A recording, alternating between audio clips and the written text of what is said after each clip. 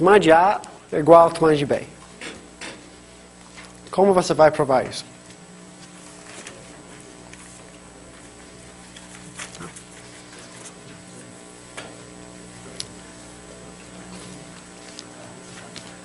Então, talvez o jeito mais simples seria contar os elementos de A, contar os elementos de B e chega no mesmo resultado. Ok. Mas talvez seja difícil contar eles. Então, vamos ver um outro jeito de provar informações assim, que é usando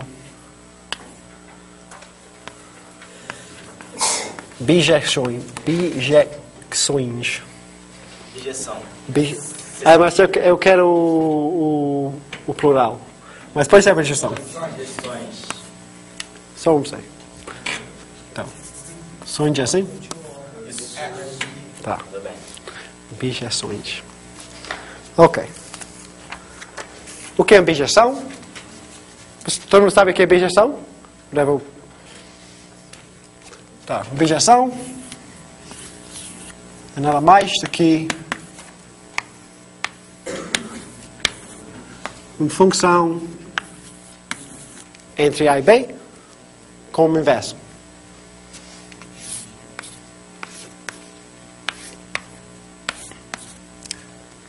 Esse é um exemplo de uma bijeção. Tá? Uma função que leva A para B. Tal que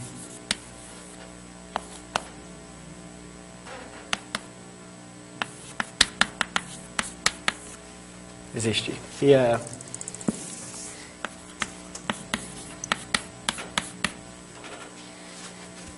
existe.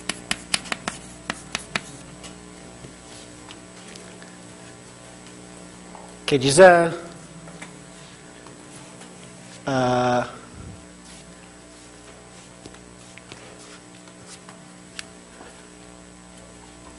então, cada elemento de A vai para o único elemento de B, e cada elemento de B é a imagem de um único elemento de A. Uma one-to-one mapping. Não sei. Como traduzir isso? Não sei. Essa coisa aqui. Ligação mão. Pode ser. Tá. Ok.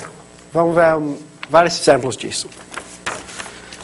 Então, exemplo 1. Isso é brincadeira, né? 6 linhas. Uma rua possui um estacionamento em fila com N vagas, demarcadas junto ao meio-fio de um dos lados. N automóveis, numerados de 1 a N, devem ser acomodados sucessivamente pela ordem numérica no estacionamento. Cada carro deve justaposse a um carro já estacionado, ou seja, uma vez estacionado o carro 1 em qualquer uma das vagas, os seguintes vão colocando imediatamente à frente do carro mais avançado ou atrás do carro mais recuado. Quantas configurações distintas podem ser obtidas desta maneira? Ok, vamos fazer um desenho. Né? Número 1. Tem uma rua.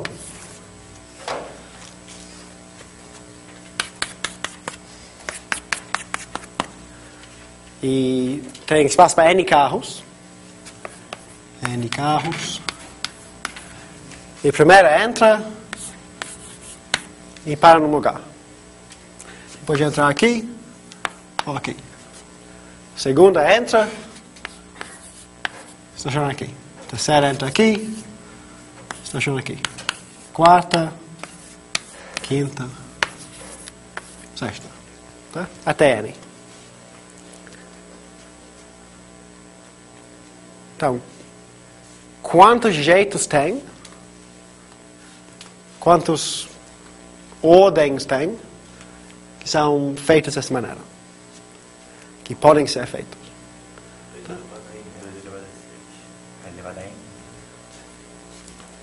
2 elevado... Você acha que é? 2 elevado... N menos 1. Então, isso mais ou menos faz sentido. depois do primeiro, segundo pode ser para cima ou baixo, ser para cima ou baixo, mas a sexta, a última, não tem opção, né? Já encheu para baixo, então ele tem que ser para cima. Então você não é exatamente a conta. Tem que tirar ele quando ele escolhe e que chega algum momento em que ele para de ter duas opções. É. Também, carro 1 tem uma opção, né? Ele tem N opções. Então deve ser N vezes esse número.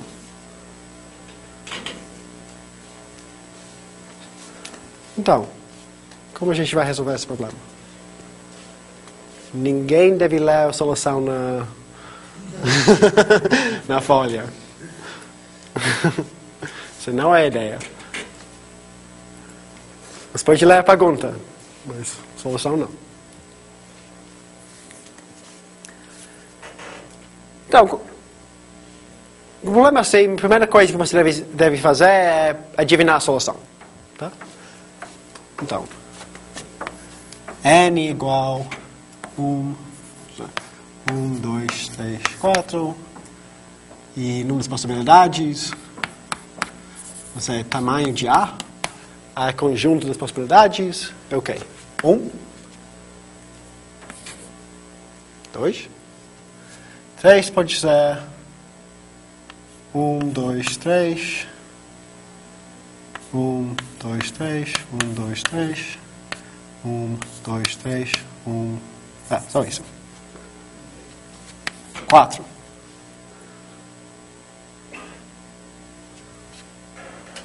Ok. Parece que talvez adivinhou certo. Como? Essas são as 4 possibilidades. E essa 8. Então parece que realmente é 2 vezes N menos 1. Que é possível, né? Porque adivinhamos 2 N menos 1, mas achamos um jeito que a gente errou por baixo, que tem N possibilidades para a primeira cara, e um jeito que a gente errou por cima, que 6 não tem opção. Ok, como provar que tem exatamente 2 vezes N menos 1 possibilidades? Vamos procurar uma bijeção.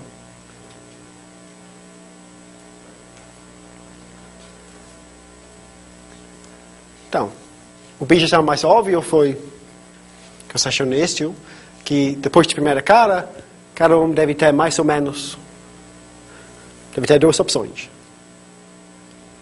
Mas o problema é que talvez cada um entrou em posição alta demais ou baixa demais. Por que essas duas coisas cancelam?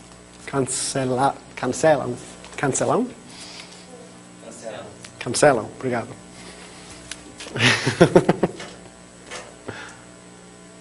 Tá. Então, a gente quer uma bijeção. Queremos uma bijeção. F de cima para baixo, ou cima para baixo, vezes N menos 1, até as configurações.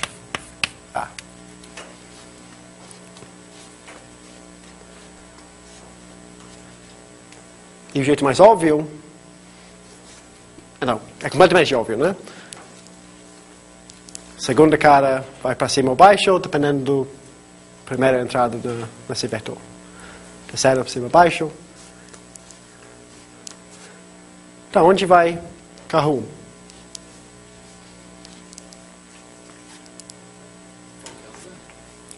1? Não qualquer lugar. Porque tem que ser possível, né? Essa sequência aqui é a imagem de quê? De cima, baixo, baixo, baixo, cima. Então, se a sequência vai ser possível, se 2 pode ser para cima, 3 para baixo, 4 para baixo, 5 para baixo, 3 para cima, carro 1 tem que estar no lugar 3.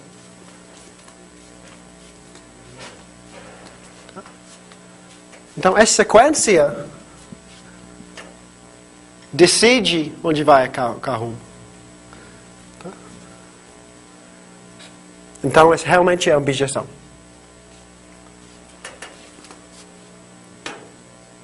Talvez eu deva provar.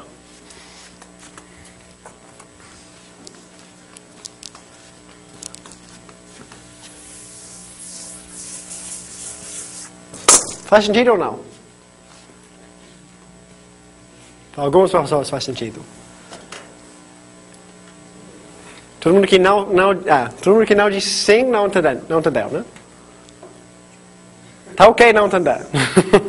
Não tem que entender tudo. Ok. Eu quero mostrar que essa função... Então, que é a função que dá uma sequência,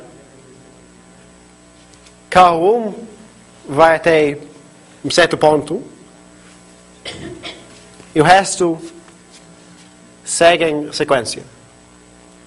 E carro 1 tem que decidir para onde vai, tal que o resto pode encher a rua.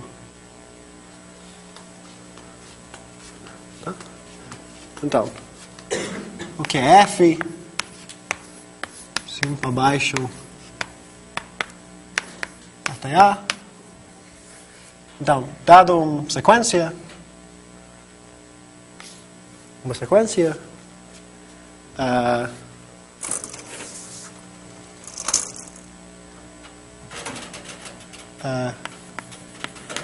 carro 1 vai onde? Tem um número de cimas na sequência, mais um.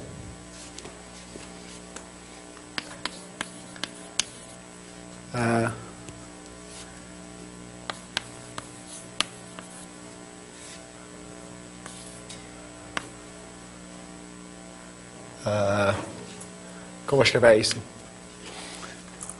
Acho que eu vou escrever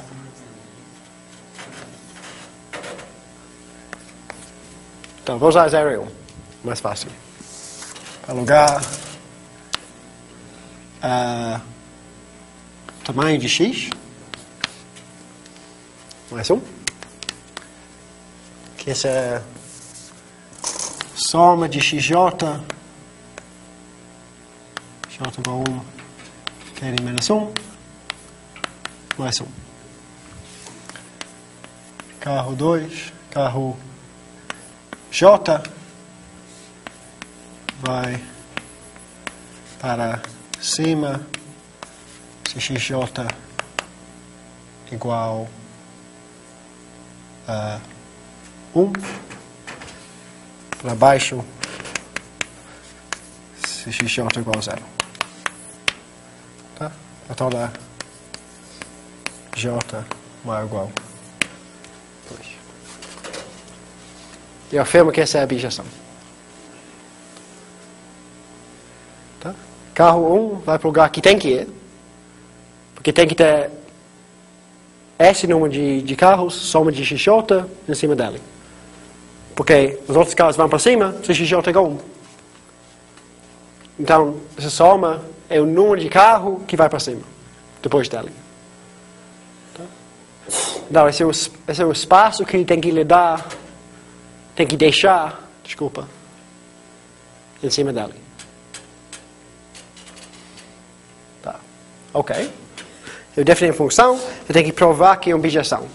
Então, tem que achar o inverso. Mas o inverso é óbvio, né? Só veja para onde vai carro 2, carro 3, carro 4.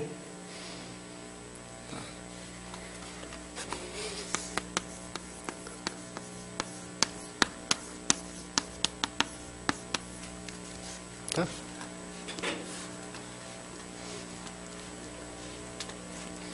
É óbvio ou não é? É óbvio para algumas pessoas. Mas não dá para se sentar lá muito bravo com esse carro de pedra. Se não entendeu, tem que gritar. Ou talvez está com esse cara porque você entendeu tudo e está muito chato, não sei. Nada. Ok. Então, essa função. Ok, vamos provar algumas coisas sobre... Então, tem muita coisa dessa folha, eu não vou fazer tudo, eu vou fazer algumas coisas. Né? Então, vocês podem ler depois. Você vai tirar algumas dúvidas da lista passada? Que você não... Pode ser, desculpa, esqueci. Então, fala. Problema 14. 14? Você tem a lista aí? Acho que sim. Não sei onde. Mas fala, qual é? Fala, qual foi o problema? Não tem. Quantas permutações de 1, 2, 3 até 9 há com a propriedade de que para todo i entre 1 e 9, os números que aparecem todo i entre 1 e 9, os números que aparecem entre i e i mais 1, onde i pode aparecer tanto antes como depois de mais 1. De novo. Talvez vou ler. Achei. Condições com propriedade de que para toda i entre... Números que aparecem entre i e mais 1. Tá. I aparece num lugar, i mais 1 em outro lugar. São todos menores do que i.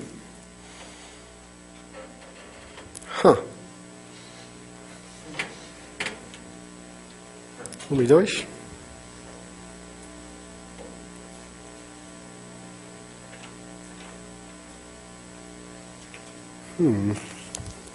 Então você quer...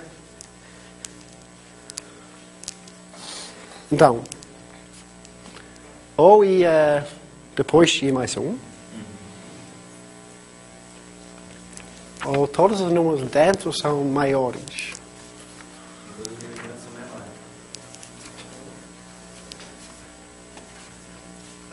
Então, sempre quando você provar assim, talvez 9 é um número um pouco grande demais. Vamos começar com 2, 3, 4 e veja como funciona. Então, 2 é muito simples. Vou colocar n igual a 2. N igual a 3.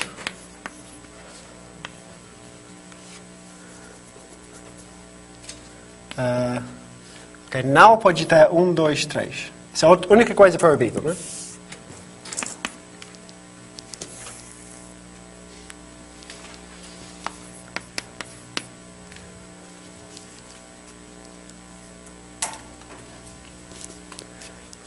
E a mesma coisa.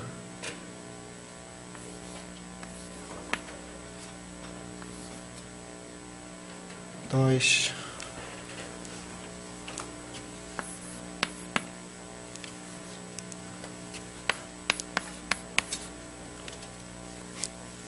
Todas essas permutações são proibidos. Professor, no N3 também é proibido o 2, 3, 1. Não, pode ser menor, né? 2, 3, 1, tá ok, né? Tá. Não, porque i pode ser 1, então i mais 1 seria 2. Aí 3 estaria entre o 1 e o 2. Mas acho que só importa... Onde foi a pergunta?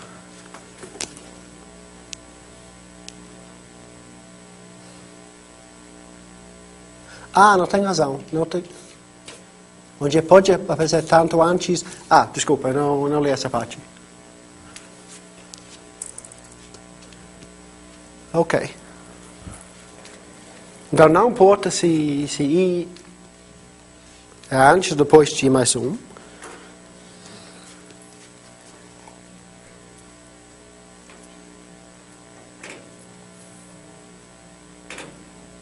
Então, como contar essas caras? Talvez uma indução?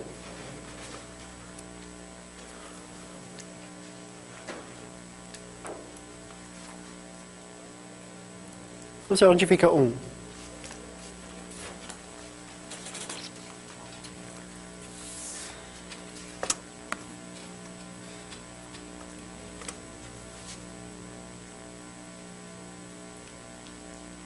Onde fica 9?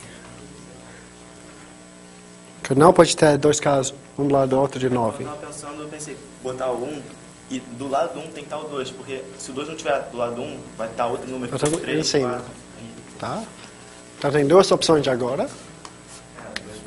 Sim, Aí depois... então 3 pode ser para em frente ou... 3. Tá. Então, mesmo problema, né?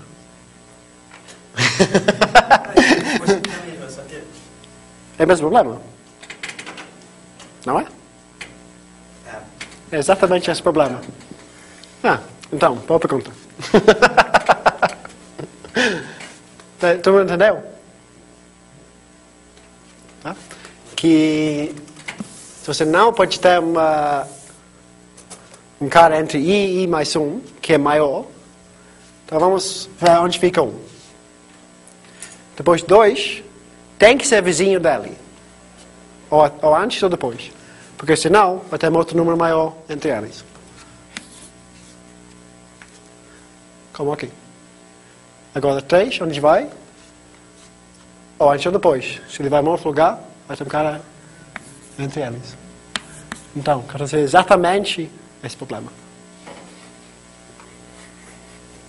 Legal. Mais dúvidas dos problemas da lista 1? Então, ok. Ok.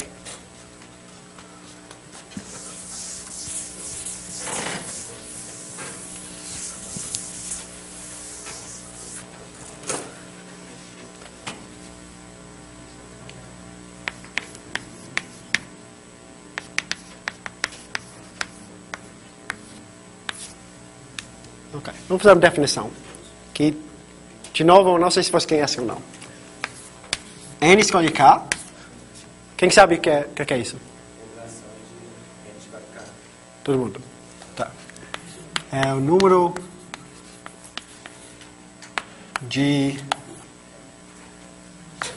K. Então, subconjuntos de uma N de tamanho K. Ou com K elementos.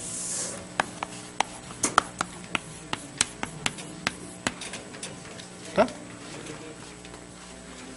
Se N escolhe K, o número de jeito de escolher K elementos de N.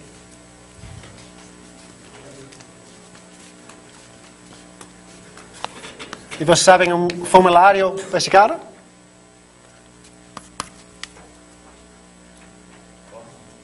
Fórmula, desculpa. Eu sempre falo formulário. Fórmula. Hã?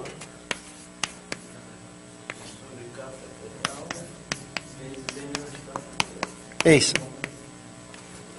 Ok, vamos provar.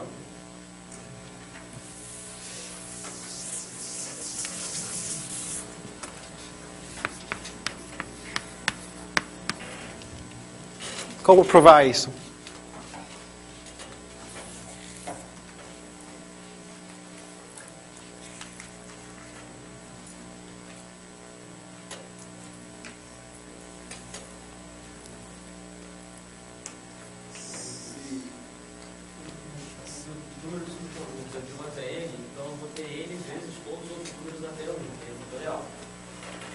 Para aplicar elementos, eu vou ter que dividir isso daí.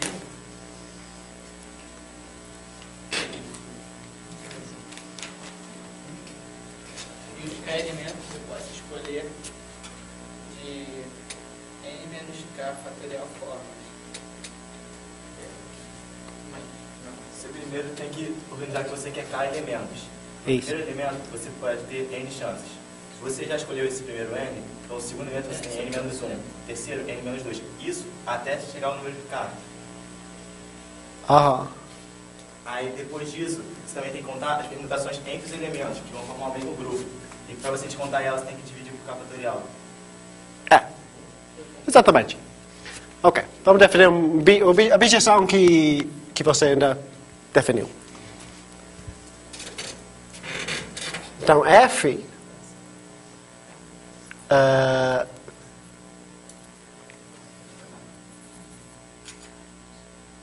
vai ser o quê? Então, seja A conjunto de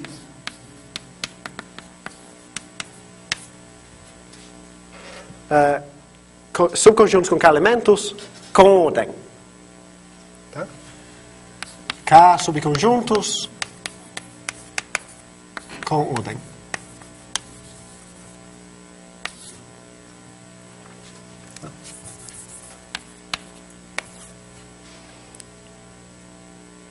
E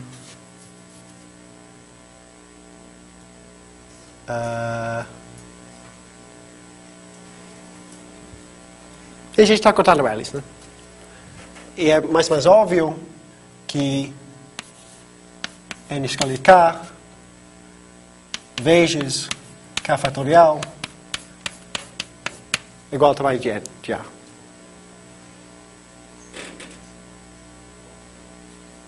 Eu nem preciso de bijeção aqui. Tá? Eles fazem com bijeção nesse formulário, né? Mas então, vamos fazer A até 1 até N, 1 até N menos 1, por um ponto, 1 até N menos K mais 1.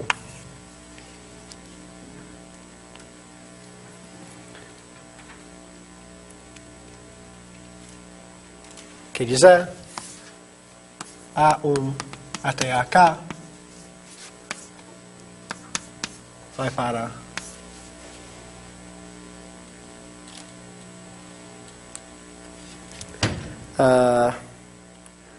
não é completamente como escrever, né? A1 vai para A1 e depois tira esse número, você tem N menos 1 possibilidades e A2 vai para o A2º número que ainda tem. Talvez seja óbvio demais. Você nem quer escrever uma bijeção. Tá. E plano de A é igual a N vezes N menos 1 vezes ponto vezes N menos K mais 1. Obviamente. N possibilidades para A1, dado A1, N menos 1 possibilidades para A2 e continua.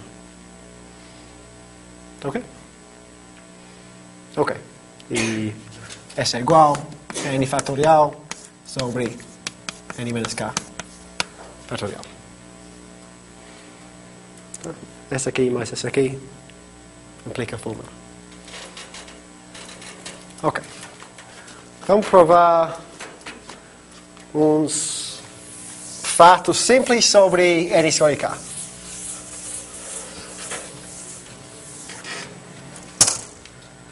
Tem uma lista aqui de 6. Eu não sei se... Ok. Primeiro é muito simples. Porque N escolhe K é igual a N escolhe N menos K.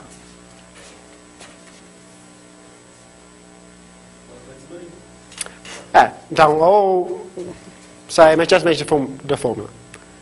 Mas vamos achar uma prova com bijeção. O que é a bijeção que vai dar essa... F de A igual a quê? O que é uma bijeção que vai provar a mesma coisa. Sem precisar... Imediatamente, usando definição. Sem precisar da fórmula.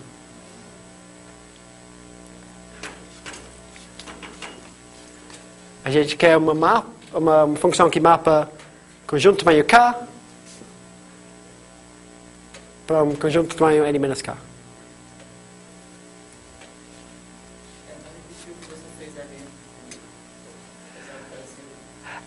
Mas acho que isso é complicado demais. Esse fato é muito simples. Nem precisa fazer essa conta. Nem precisa saber quais são esses números. Isso é coisa útil e legal e bonita sobre bijeções. Prova por bijeção é que você nem precisa saber quantos elementos tem. Você pode provar que tamanho de A é igual ao tamanho de B sem saber o que é tamanho de A e tamanho de B. F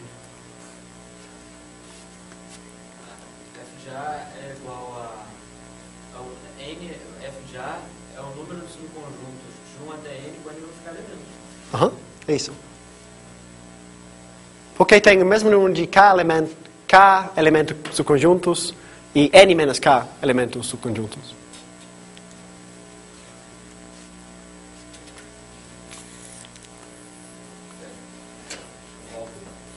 Uma razão muito simples, porque o número de K subconjuntos com K elementos, é igual ao número de N menos K subconjuntos.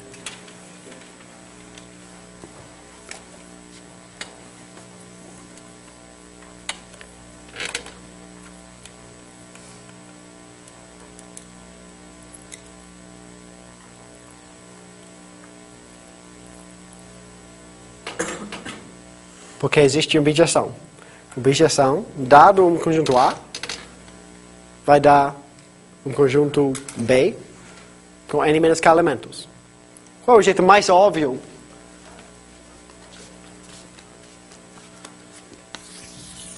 Esse conjunto inteiro, com N elementos.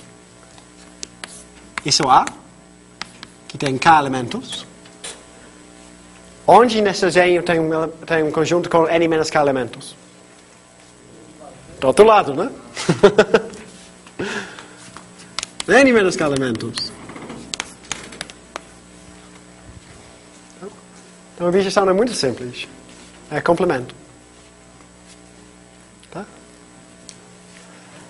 E, de novo, é óbvio que tem inverso, que é a mesma coisa.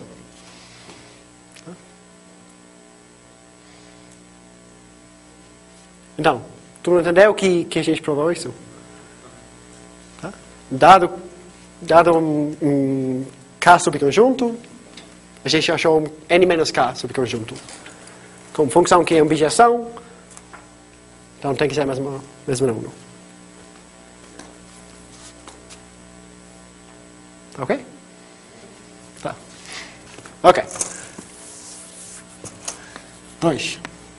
O que é N escolhe 1, 0, mais N escolhe 1, mais ponto, ponto, ponto, mais N escolhe N.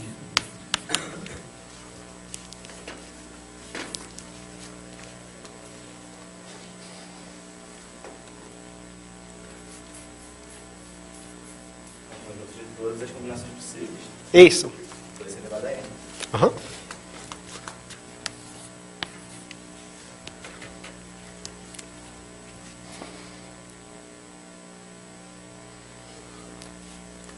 Para provar isso... Então, como você sabe que... É mais óbvio, né? Então, esquerda é o número de todos os subconjuntos de 1 até N.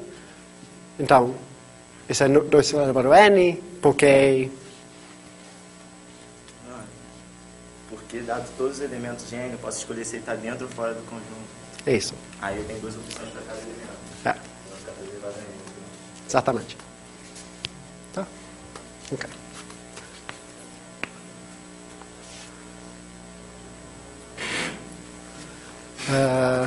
Não sei se eu devo... vou seguir os exemplos deles. Esse aqui é um fato importante.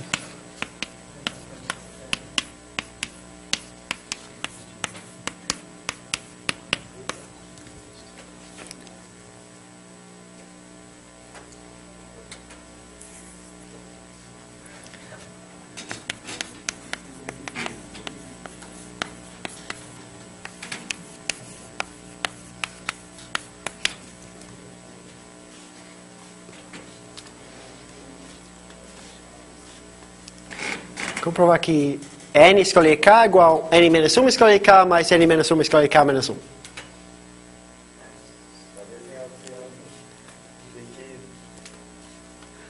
Só abre na fórmula que você vê ali algebricamente que vai bater na hora. Tem razão, você pode provar usando a fórmula. Mas vamos achar um jeito mais simples. Sem usar a fórmula.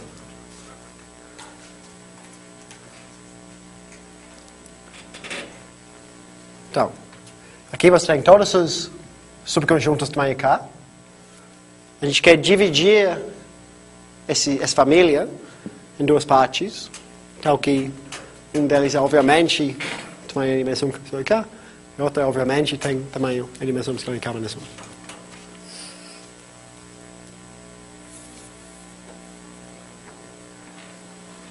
Como você vai dividir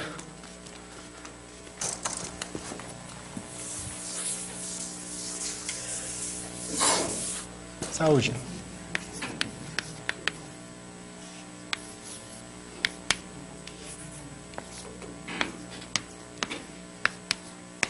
Seja A, o N escolher K, que é a família de A, subconjunto 1 até N, tal que tamanho de A igual a K. Tá?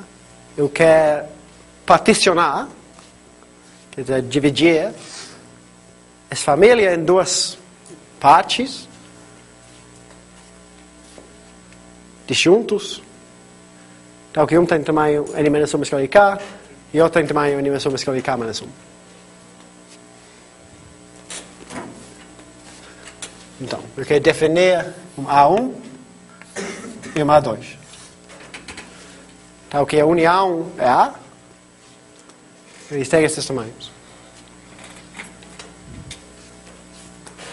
Então, A1 igual família de A em A, tá ok? E A2 é o resto. Tá ok, ok.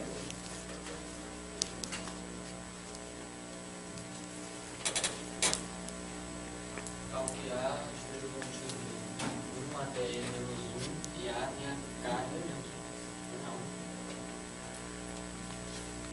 Não. Então, o que significa, se ele é contido em 1 até n menos 1, tem que elementos. Então, é um membro de A que não contém n. É a mesma coisa.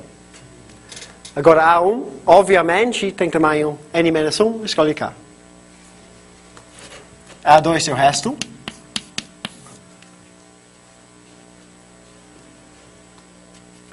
Porque A2, obviamente, tem tamanho n menos 1 escolhe k menos 1.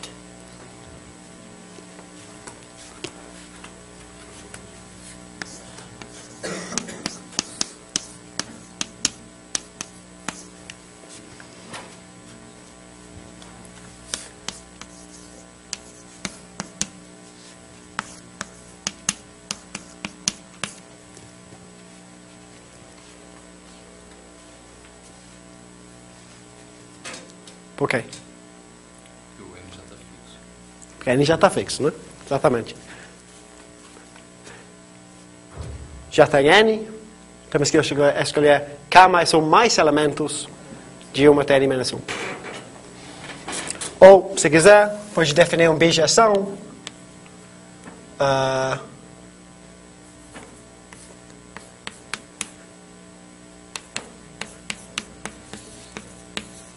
Que tira N do conjunto.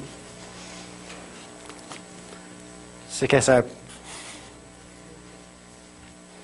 completamente rigoroso. Mas, tá ok? Tá. E você sabe por que esse é triângulo de Pascal? Sabem o que é? O que é triângulo de Pascal?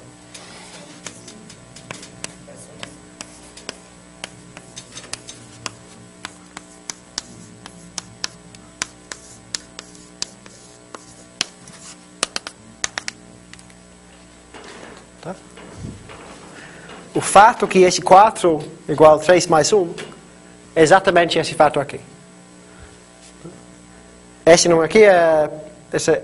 Essa linha é 5 escolhe alguma coisa. 5 escolhe 1, 5 escolhe 2, 5 escolhe 0, 5 escolhe 1, 5 escolhe 2. Tá? Então, esse é fato básico e bem importante. Talvez 2 mais. Faça.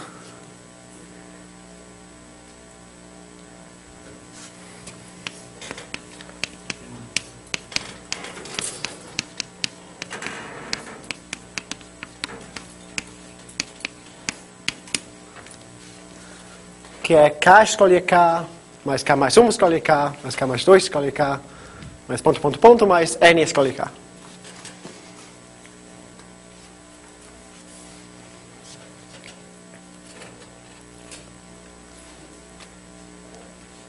N mais 1 escolhe K mais 1. N mais 1 escolhe K mais 1. E por quê?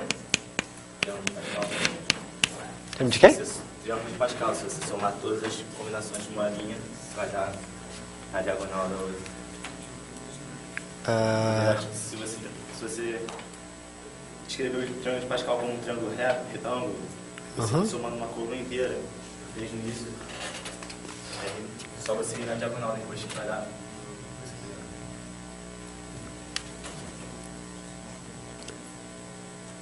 Acho que sim. Então, pode provar por indução. Mas vamos achar um jeito mais simples de novo. Tá? Porque é óbvio que... Esse igualdade é óbvio.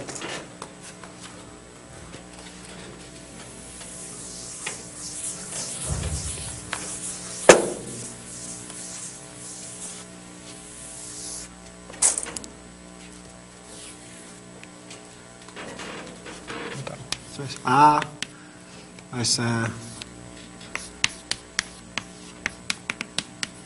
N mais 1, então aqui tamanho de A igual a K mais 1. Essa é direita. Eu quero dividir em N menos K mais 1.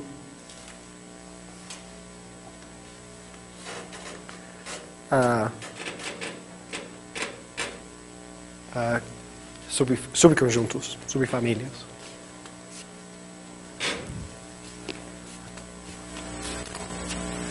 Então, A igual a K união a K mais 1 união a N, onde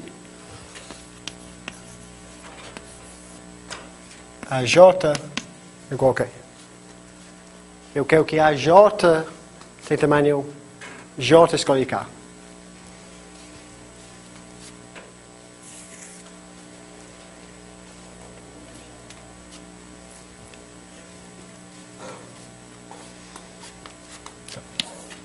A em A.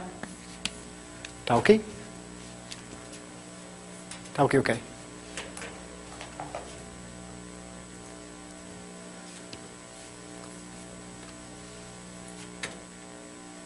A tem tamanho N mais 1 escolhe K mais 1. Eu quero dividir em subfamílias, tal que AK tem tamanho K escolhe K, AK mais 1, K mais 1 escolhe K, a N tem tamanho a N escolhe K. Desculpa, N escolhe K. Então, o que vai ser a J? Tal que isso funciona.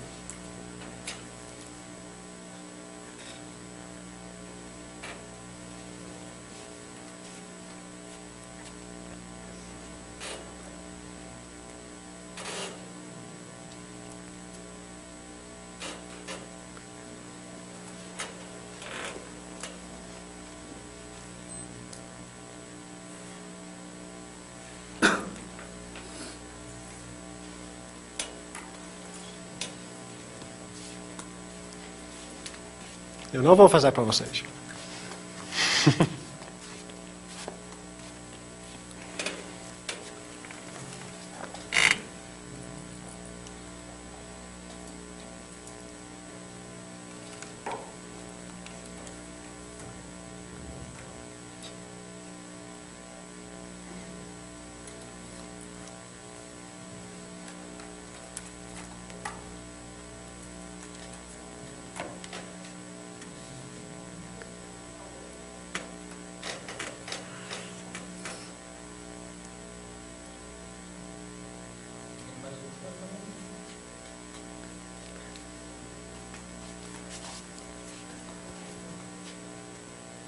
Então, eu quero que tamanho de AJ igual J escolhe K. Né?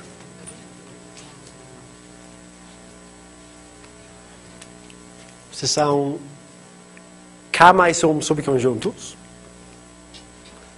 eu quero que o tamanho é J escolhe K.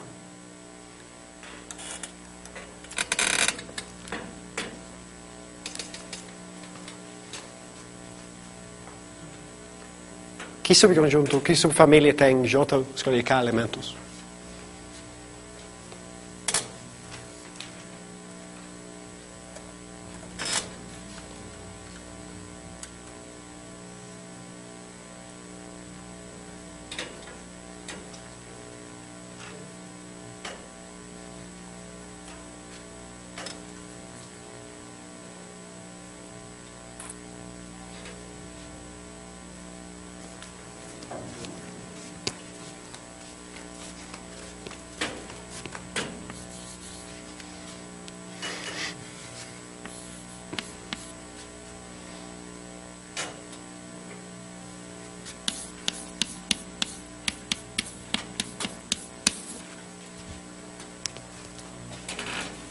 Não é?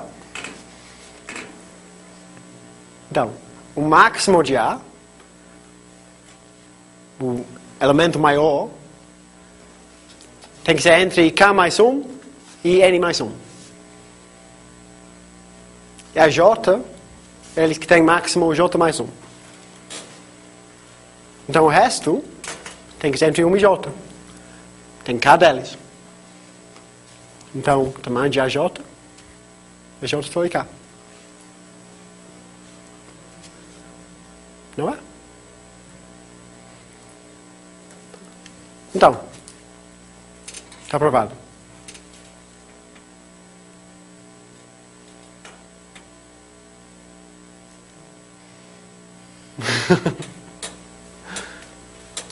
Não?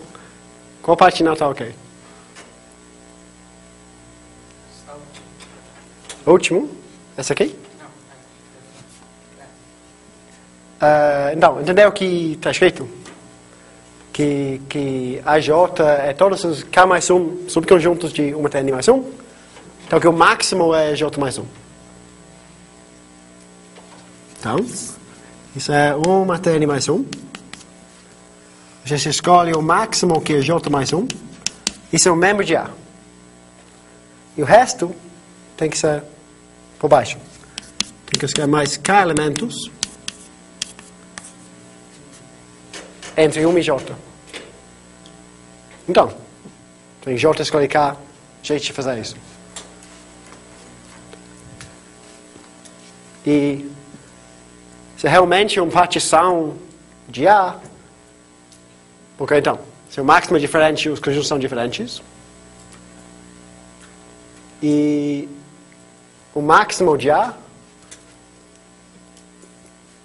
o máximo de um conjunto, tamanho K mais 1, entre 1 e N mais 1, é entre K mais 1, se o conjunto fosse 1, 2, 3, 4, K mais 1, e N mais 1. Tá? Então, isso é verdade. Tá? Então, eu dividi, particionei essa família em partes, então que cada um corresponde de um termo dessa soma.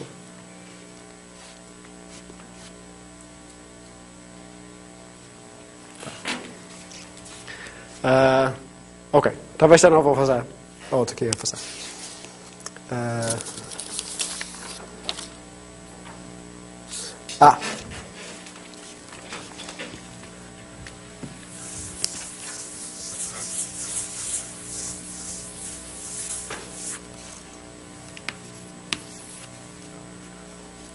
Ok. Quantas soluções tem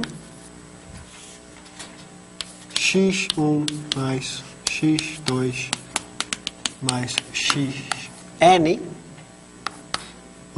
talvez xk, igual a n, tal que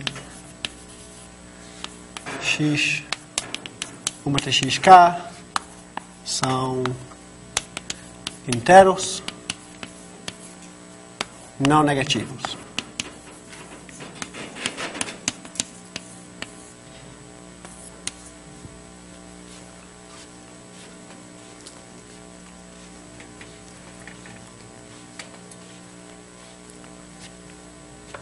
Professor, é só permutar os sinais entre os termos.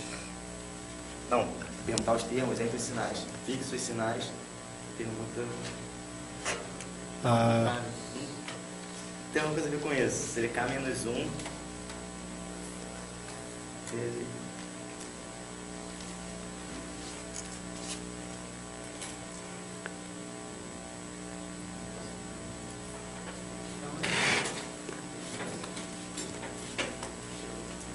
A gente quer usar essas ideias, é isso.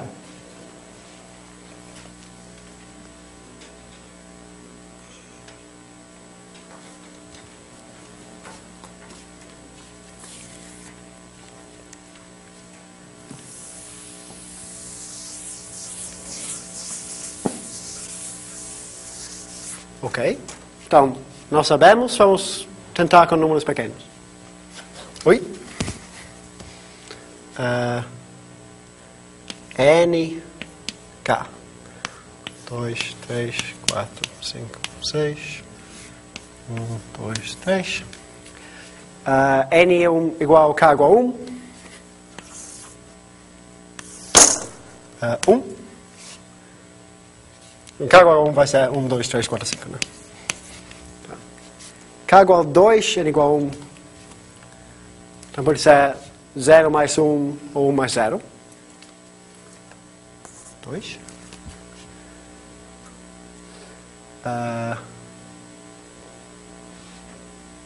N igual a 2. K igual a 2. Pode ser 2 mais 0, 1 mais 1, 0 mais 2. 3. N igual a 3, K igual a 2. 4. 5, 6, 7. Ok. N igual a 1, K igual a 3.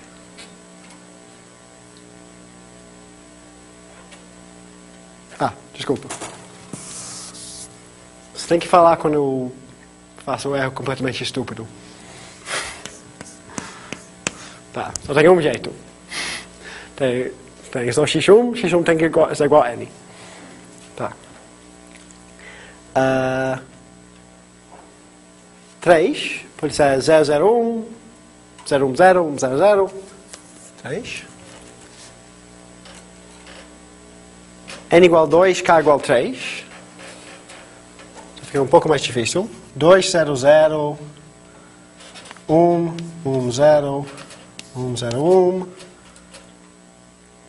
0, 2, 0, 0, 1, 1, 0, 0, 2. 6.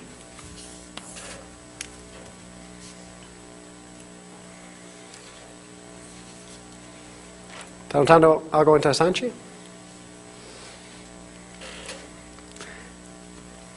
3, 0, 0, 2, 1, 0, 2, 0, 1, 1, 2, 0, 1, 1, 1, 0, 2, 0, 3, 0, 0, 2, 1, 0, 0, 1, 2, 0, 0, 3. 3, 6, 10.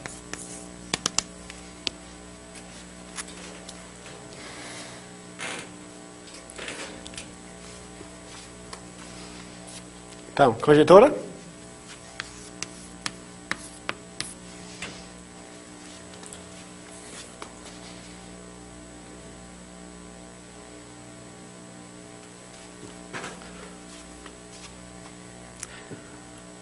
Esse aqui parece alguma coisa escolher 0. Essa parece alguma coisa escolher 1. Essa, alguma coisa escolher 2. Olha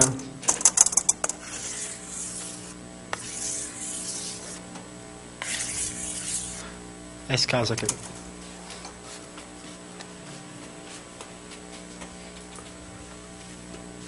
Então, alguém? Conjetura?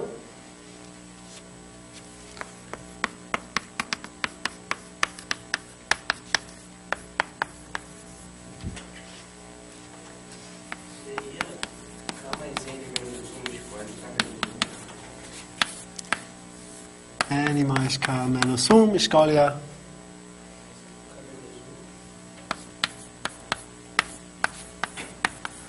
soluções.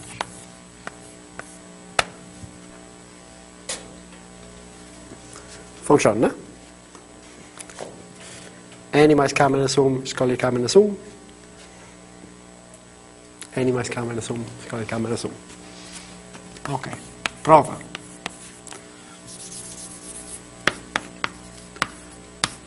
Teorema. Como a gente vai provar?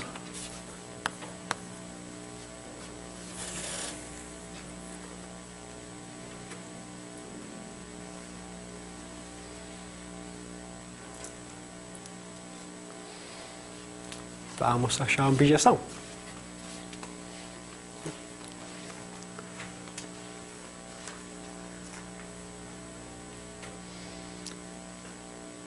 Ou não. Tem várias jeitos de provar.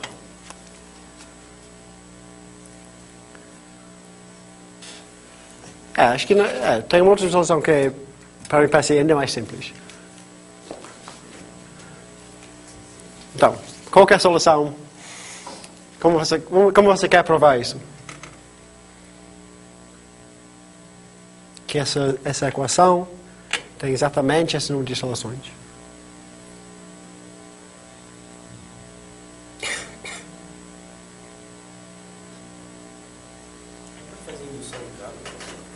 Faz sentido, né? Ok, primeira cara, ou seja, a última cara pode ser qualquer número entre 0 e n, e o resto tem que somar para n menos esse cara. Tá. Indução em K. Tá? K igual a 1, está feito aqui.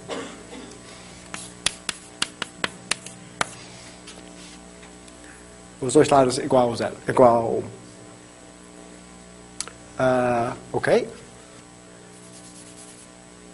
Então, seja A, N, K o número de soluções.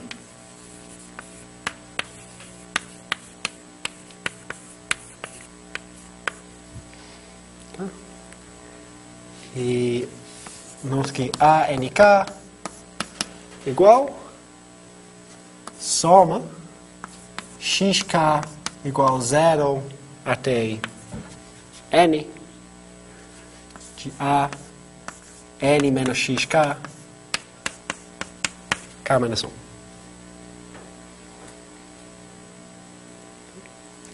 Então, xk pode ser qualquer número de 0 e n. E x1 até x k menos 1 tem que somar para n menos xk.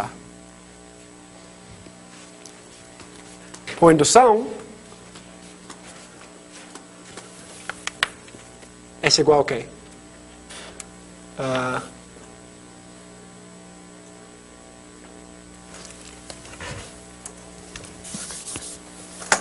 Soma de, vamos tomar um J 0 até N, de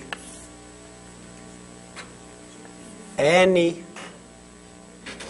menos J mais K menos 2, escolhe a K menos 2. Tá ok? Eu usei hipótese de indução.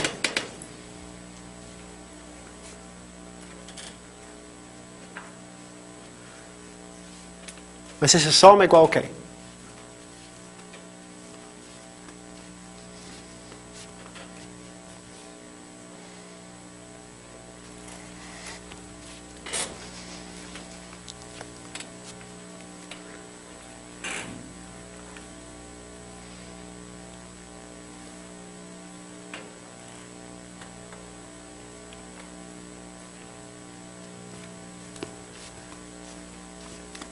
essa soma é exatamente essa soma.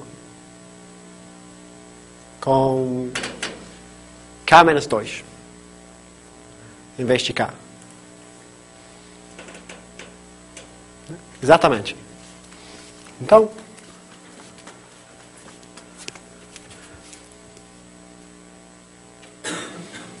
e N mais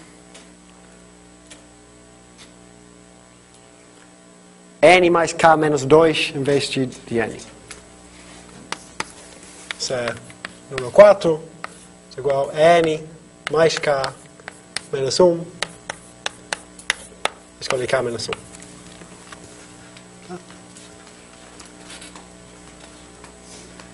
Exatamente número 4 com N mais K menos 2 e K menos 2 em vez de N e K.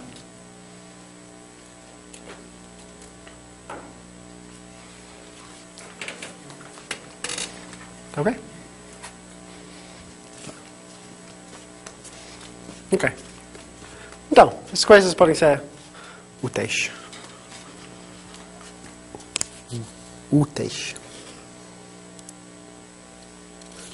Quanto tempo eu tenho? Tem 5:40? Ok. Tá.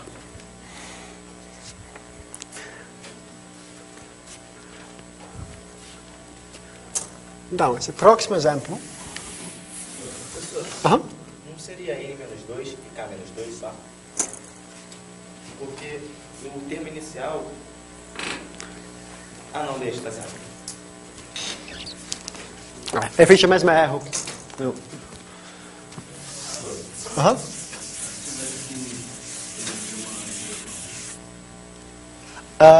Dá. Você quer dar quem falou? Você quer dar uma bijeção? Tá, não existe.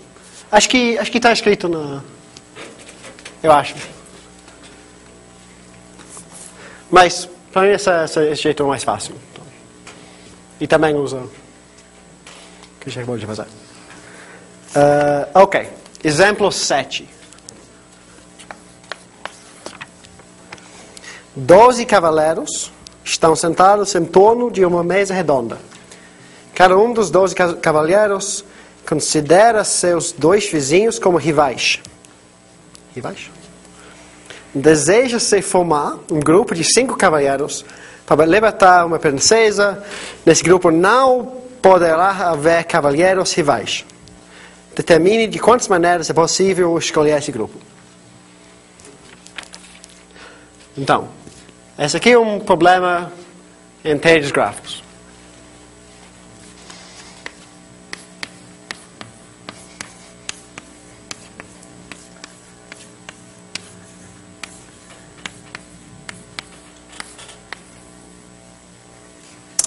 Esse é um grafo.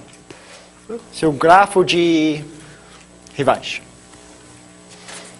Tem 12 cavalheiros e o cara na esquerda dele, está na direita dele, ele não gosta. E a gente tem que achar 5 caras tal que nenhum dois é ligado um ao outro.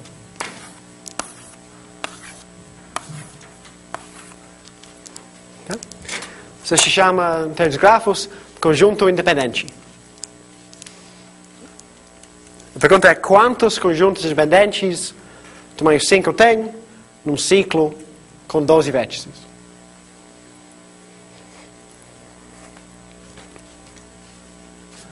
Então, eu gosto muito desse problema porque este é realmente, em geral, um problema difícil em termos de grafos. No ciclo, não é tão difícil. A gente vai resolver.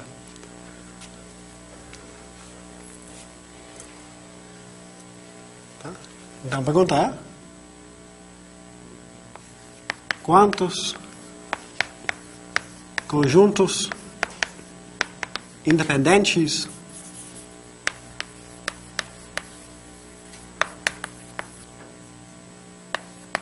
existem com tamanho 5 existem num 12 ciclo.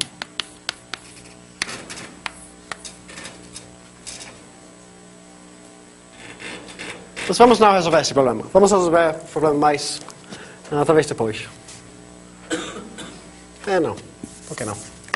Tamanho K num N ciclo. Temos um ciclo com N vértices.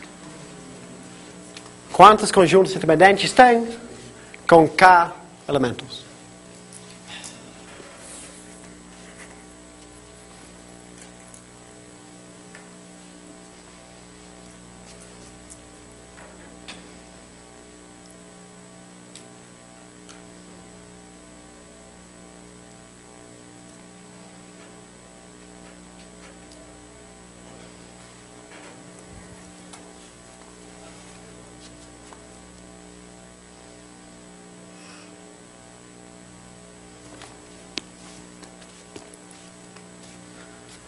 Vamos começar com N igual N pequeno.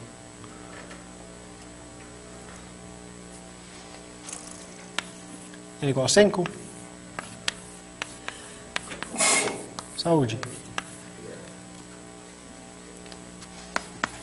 K igual a 1. 5.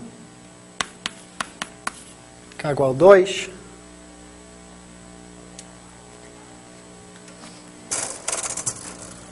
Onde fica o meu papel aqui? Tá. Então, a gente tem que ser assim.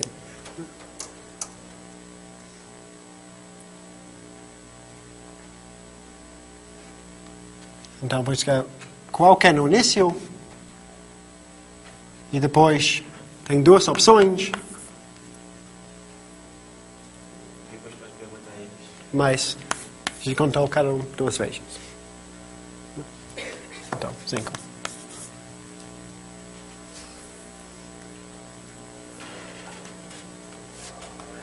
E K igual a 3.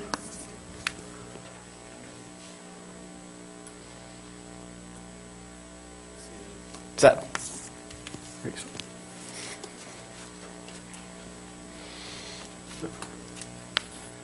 Igual a 6.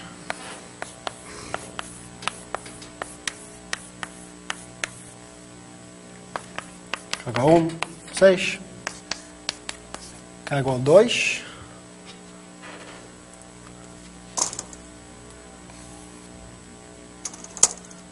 Tem um pouco de cuidado.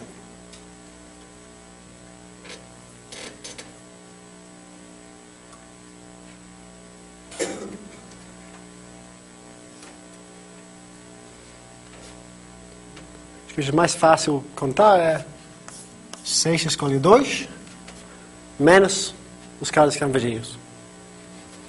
Menos 6. E K igual a 3.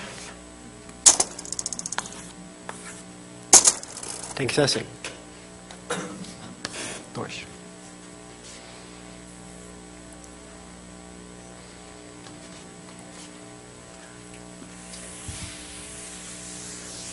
Ok, como fazer em geral?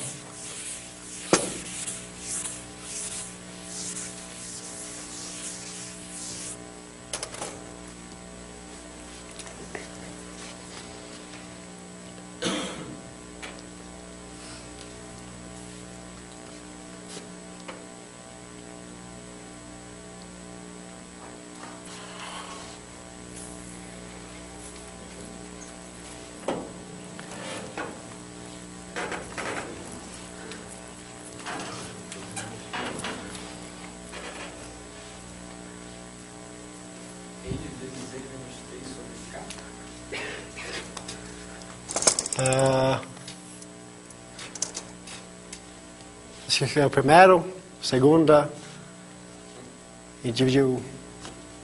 Mas tem que escolher os outros, né? Tem que escolher. Como? Você quer saber como que eu cheguei? Não, eu falei como você chegou, mas acho que você escolheu só o primeiro e a segunda.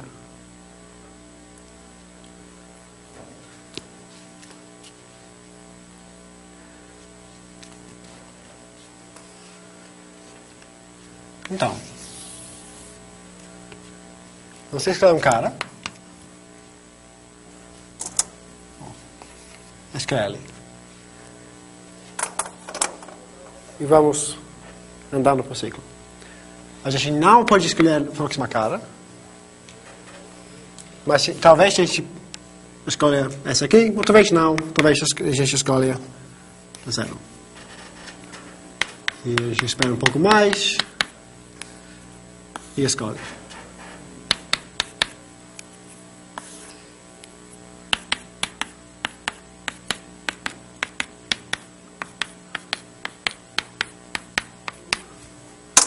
E escolhe.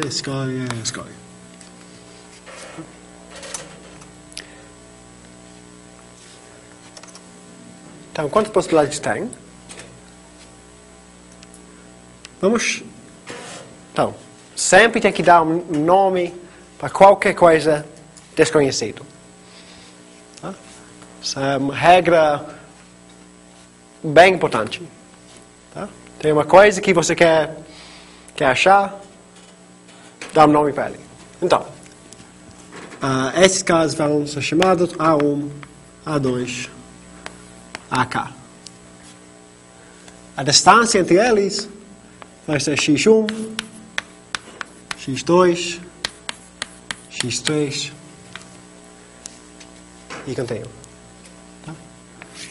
E xk. XJ é o número de vértices que você pula antes de escolher a nova cara. O que você sabe sobre os XJ?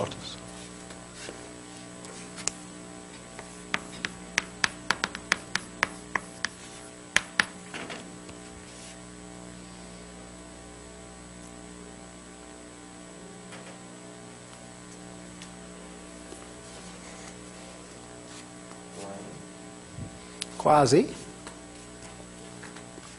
Aqui x é 2. N menos k.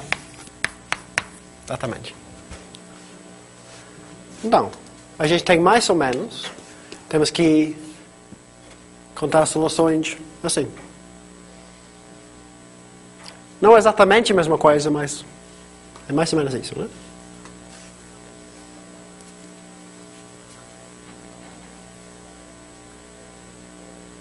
Mas o que sabemos sobre o XJ? XJ é maior ou igual a 1. E aqui a gente estava contando com XK não negativo. Então, como lidar com esse problema? Então, escolhe o K dos N menos K que você já tem, e aí você trabalha com um novo número, y1 mais até yk, isso igual a N menos 2K. É isso. Seja yj igual a xj menos 1. Então, y1 mais yk igual a n menos 2k. Ótimo. Ok. Agora sabemos quantas soluções tem. Está escrito lá. Tem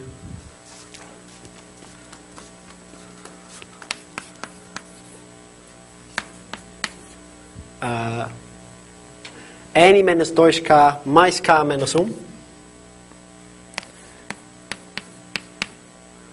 Escolhe k menos 1 soluções.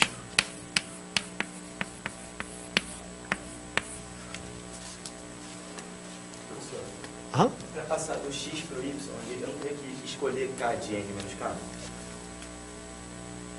E ainda vou depois distribuir esses k elementos.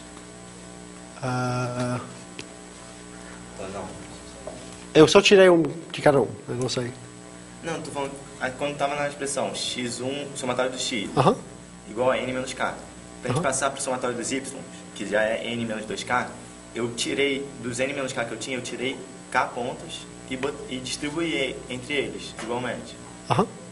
Eu não teria que, tipo, escolher combinação de n menos k, escolhe k, aí depois distribuir eles. N escolhe k, n menos k escolhe k? Você está... Não está escolhendo nada, né? Você está tirando um de cada um.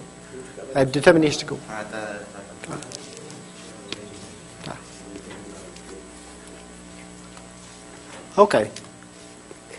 Então, o que a gente quer é uma bijeção entre os conjuntos dependentes e mais ou menos essas soluções. Mas não é exatamente isso, né? Uma solução não dá um conjunto porque pode rodar.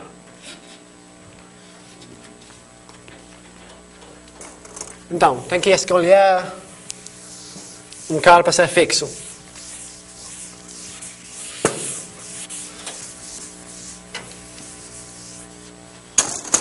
Então, seja a família de conjuntos independentes com K elementos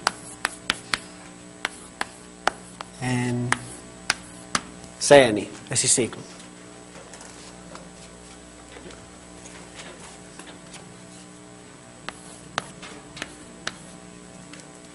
A gente quer uma bijeção entre A e alguma coisa, que é mais ou menos y1 até yk, tal que y1 mais yk igual a n menos 2k, e yj igual a 0. Isso não é bijeção. Para achar um elemento de A, tem que escolher A1 e também o resto. Tá? E... Tá.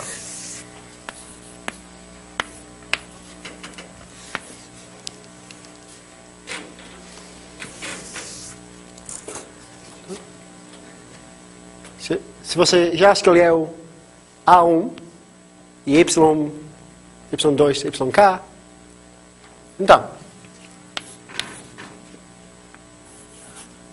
você achou um elemento de A.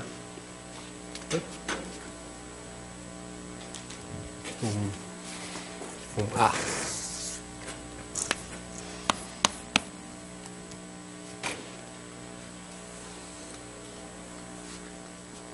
Então, essa é uma bijeção.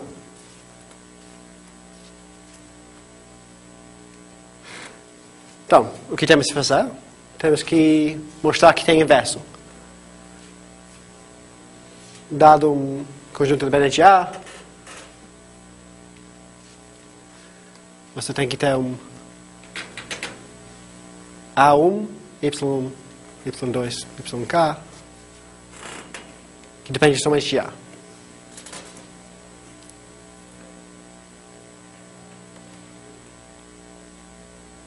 Pode fazer? Ou não?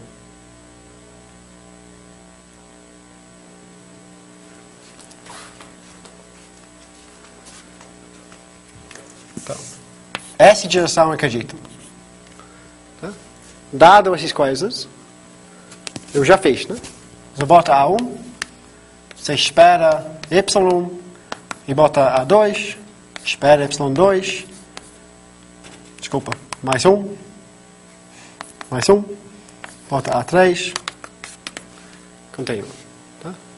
Dado um ponto para começar e as distâncias entre os elementos, você vai ganhar um conjunto independente. Mas como voltar? Dado um conjunto independente, como você vai achar A1 e Y1, Y2, YK? A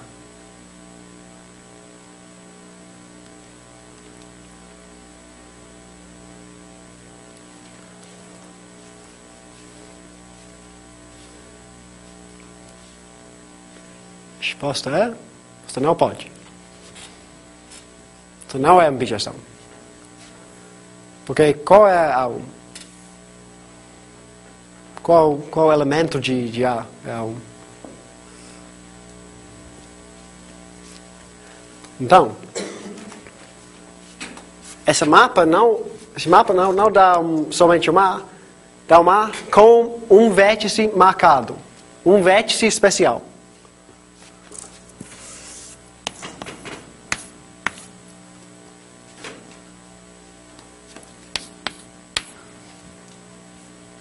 E agora você pode voltar.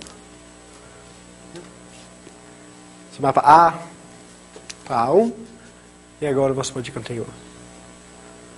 Tá? Essa aqui é uma bijeção.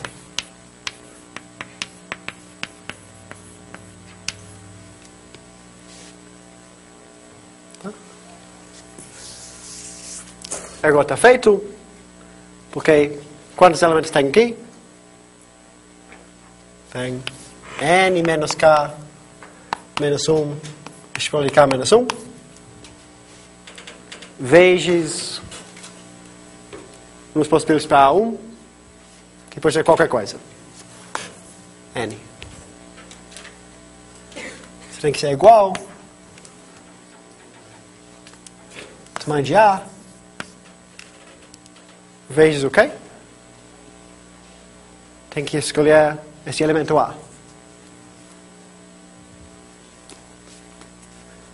Mas nota que A tem que ser um elemento de A. Então só tem K possibilidades. Para cada conjunto A, tem que escolher um elemento dele. Um elemento especial. Então, vezes K. Então, A é igual a N sobre K. N menos K menos 1. Escolhe K menos 1.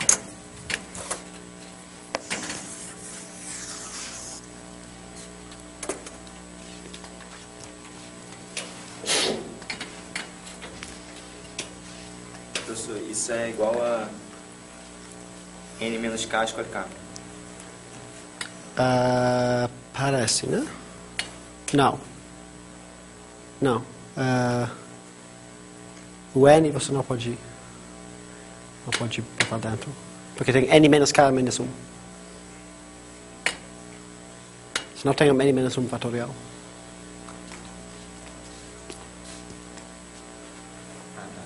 Eu acho. Tá?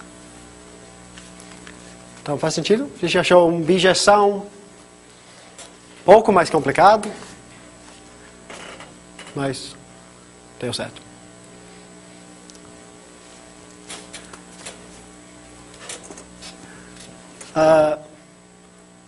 Então acabou o tempo, mas eu quero... Não sei, a gente começou atrasado, então talvez continue por 10 mais minutos.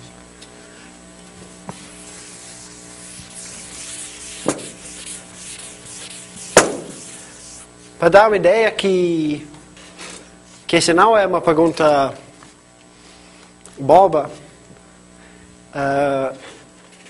vou te falar uma teorema recente que é na mesma família dos resultados, que diz o seguinte: seja G o grafo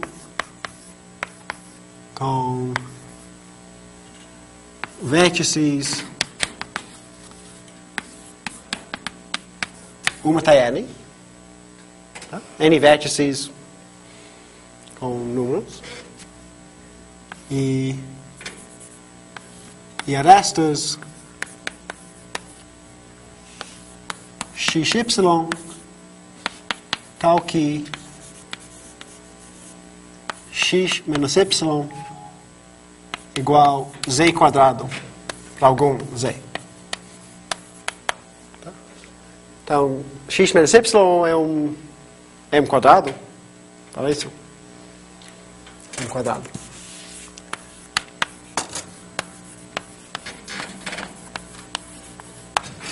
Então, se é algum grafo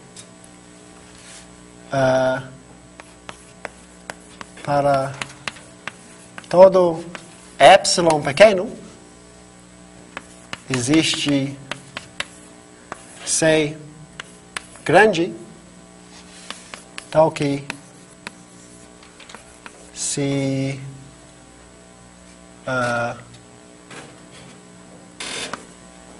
K maior do que C vezes raiz quadrada de N, então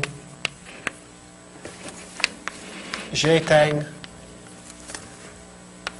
menor ou igual a epsilon potente M, N escolhe M, conjuntos independentes com K, desculpa, com K elementos.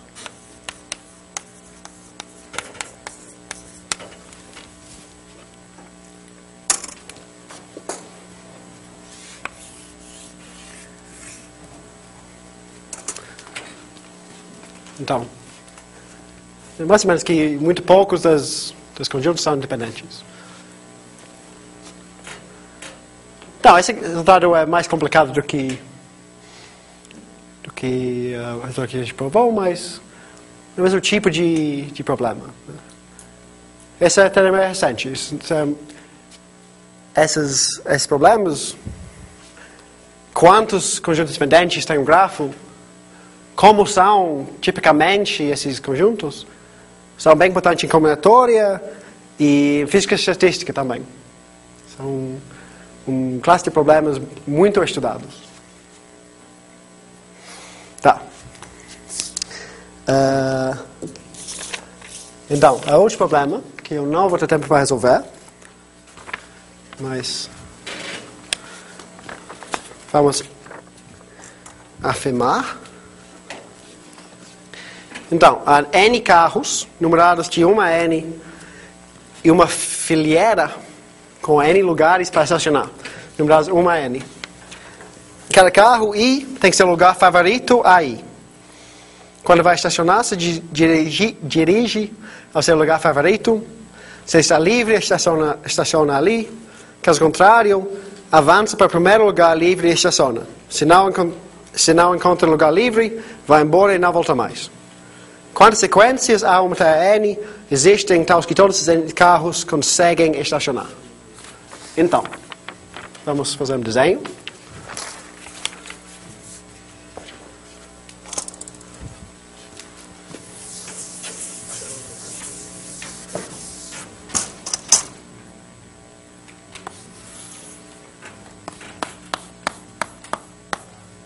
Um, 2, 3, 7, 8. Ok. Carro 1.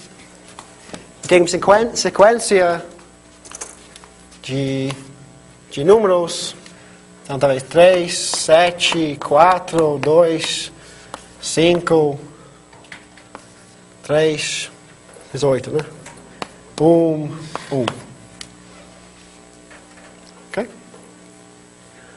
Então, primeiro carro, ele quer estacionar no lugar 3. Então, ele vai para o lugar 3 e estaciona. Ótimo. Segunda cara, ele quer na 7. Ele vai para 7, estaciona. Terceiro cara, 4, vai para 4, estaciona. 4 cara na 2, na 2. 5, na 5. Próxima cara 6. Ele chega, ele quer estacionar no lugar 3. Mas se não pode, porque 1 já está lá. Então ele vai até ele achar a próxima lugar aberta, estaciona lá. Cai 7, quer na 1. Carro 8, quer na 1, não pode. Então ele vai no final. Então, todo mundo conseguiu estacionar. A pergunta é, quantas sequências, ou para quantas sequências assim, todo mundo pode estacionar? Porque se alguém chega no final, sem achar seu lugar, acabou. Não conseguiu. Tá?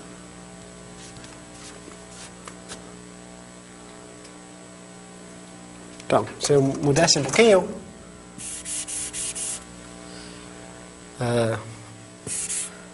aqui tem 8.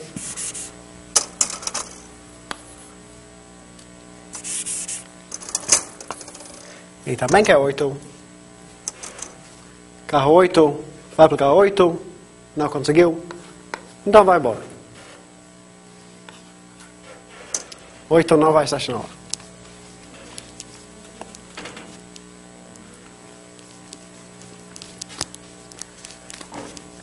E, então, eu vou te dar a resposta, mas eu não vou te dar a prova. Prova que existem exatamente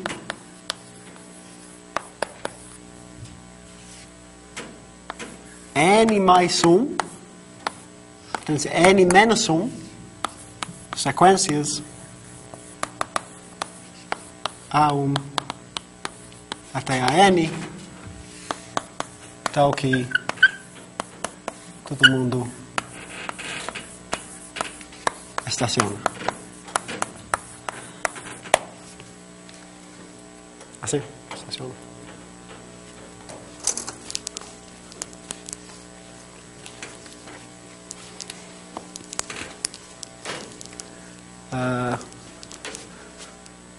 Tem 1 minuto para resolver, senão acabou a aula. Acho que esse é um bom exercício.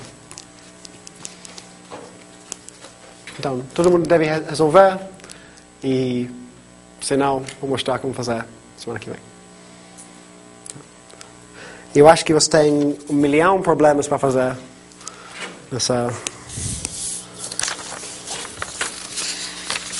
Não, só 17.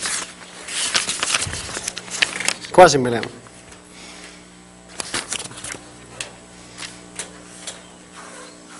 Ok. Perguntas?